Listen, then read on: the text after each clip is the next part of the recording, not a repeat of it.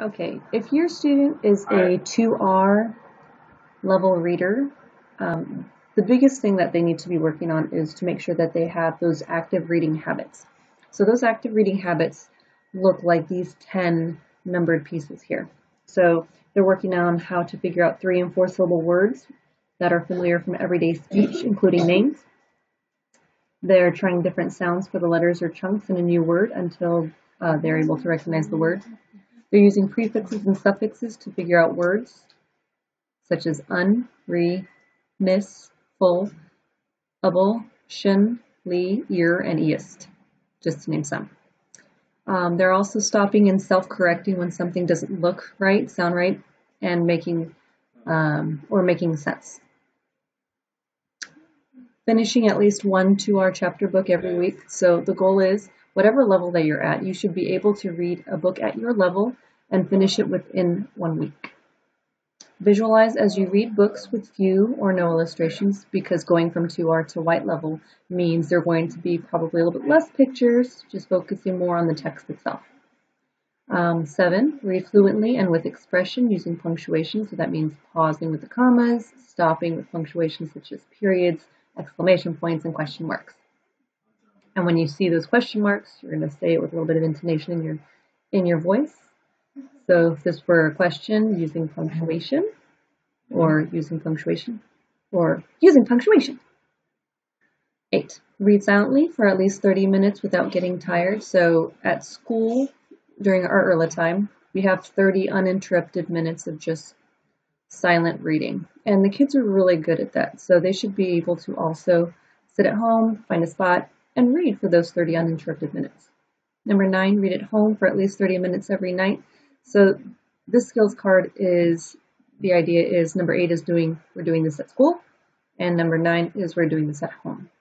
But because this is something that we're using to help support you at home, kids can do this at home and at school, home also. And then number 10 is reading fiction, nonfiction, poetry, plays, fables, and folktales.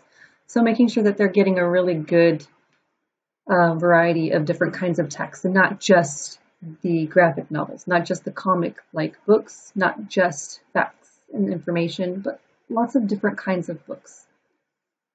All right. So when it comes down to comprehension, they're looking to support answers with evidence from the text. So we're working on how can we answer, but also pulling evidence from the text itself. So once they're reading a book, we need to be able to ask ourselves, is this fiction or informational? But also, how do you know? What in the book itself tells you that it is fake, fiction, or informational, trying to give you information or facts. Okay, but also answering why, how, and what if questions. Number 3, what connections can you make to your own life? So if you're reading a nonfiction book about bugs, maybe, have you ever seen this book? Have you ever picked one up? And if you're reading a fiction book, maybe about Benji the dog, have you ever had a pet dog? Have you ever had a pet named Benji? Just maybe finding connections to the book itself and your life. And number 4, what did the author do well in writing this book? We kind of want to go beyond, they wrote a book that was fun, but what specifically was fun about the book? Or if you like the pictures, what about the illustrations added to the text itself? All right, so if students are reading a fiction or a literature book, while they're reading, and my strategy is if they're reading a chapter book, every chapter, read these questions and you should be able to answer. And if for some reason you are unable to answer any of these questions, you need to go back, reread the chapter, and then you should be able to answer those questions once again. For nonfiction text, again, doing the same thing if it is, again, a chapter book. If they're not chapter books, they're maybe just picture books, then every about 6 to 8 pages, I would stop and kind of ask these questions to make sure that they're understanding what they're reading. Reading should be fun, but also should be something that you understand, because that adds to the enjoyment.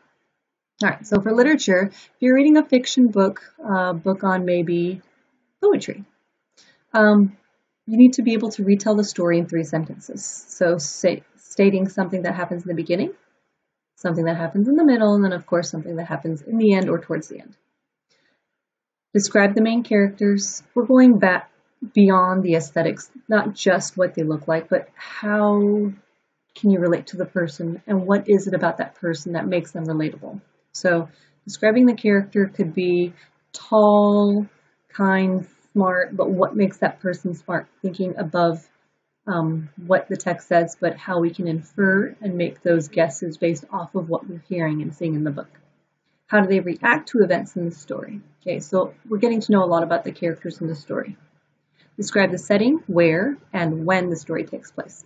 So if the story takes place at a beach, but doesn't say specifically what time of year or in what time specifically of the day or month or something, then just focusing on where the story takes place. Reading a good part out loud using different voices for different characters. That's important because it really does create a lot of nice places where you can take reading. It can really become a nice little fun outlet for students of all ages.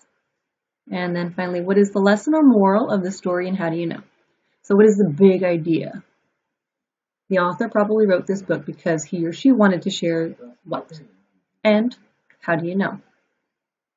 And then for informational texts, working on telling the main idea and details that support it. Again, and details that support it is a big thing that we're working on in 4th grade. Kids are really great, really awesome at figuring out the main idea, but then also now pulling details. Emphasis on the S at the end, which makes it plural. That means more than one. Details that support it. So we're looking for 2, if not 3 or more details that support the main idea. So if the main idea of the informational text is that bugs are helpful to the environment, then you need to be able to pull 2 or 3 different details in the text that tell us, yep, this is why that bug helps the environment. This is another detail that tells us more about why it's helpful to the earth. What text features does your book have for finding information quickly? And then show how you can use them. So we have lots of text features. The kids are pros at figuring out what the text features are in the book.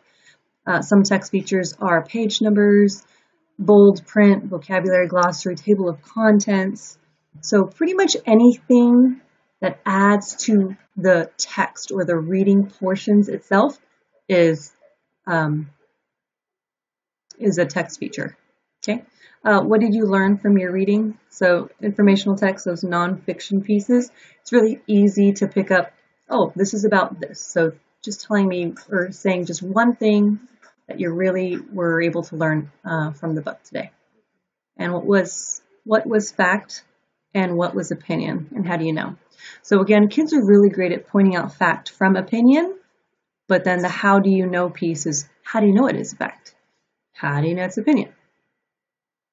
And then finally, what questions do you have? So informational text really does lend itself to being just open for lots of research type questions following. So this is a really nice time for you to reflect and see where you want to take a little bit more research onto what you want to do past that reading of the book. All right, so on the back side of this 2R skills card is so these are the words that we should be able to know from everyday speech. So a lot of this is sounds that we have in a lot of these kinds of words. So like I says E, read the E-O, has an I, but it sounds like an E. Okay, that says I, scientist. Okay, vowel split where we have 2 right next to each other, but they have one sound Cree, next sound 8. And then the Y says the E, so letter T at the end. And Y says I, simplify. Okay, so just recognizing words, sounding them out, and realizing that sometimes the letters don't always say its sound or its letter name, but that it does and can say different sounds and names. Also, the SI says sh, and so on and so forth. So I will be taking a picture of both front and back and letting you know, if you don't already know, who and which students are at which reading level. Again, so this is the 2R skills card. These are things that kids should be looking at, going over while they're reading. So if you are unfamiliar with this, now you have a little bit more information, but the kids should be very comfortable and knowledgeable with sharing with you what these things are and how they're using them while reading. Okay, this is 2R. Thanks.